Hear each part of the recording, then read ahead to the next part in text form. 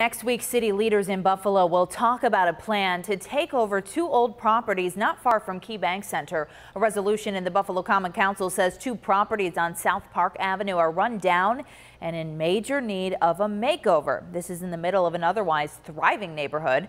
Cobblestone Williams reports on the plan to take control of these problem properties. The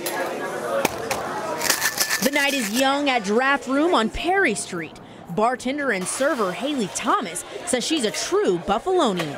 I lived in Buffalo my whole life. I spoke with her about council member Mitch Nowakowski's preservation proposal. Thomas says things in the city could be brought more up to date. The infrastructure for downtown Buffalo, I feel like, is a little outdated. The Buffalo Common Council is taking steps to obtain buildings within the Cobblestone District through eminent domain. According to the resolution, they want to preserve the rich history, but also make some improvements.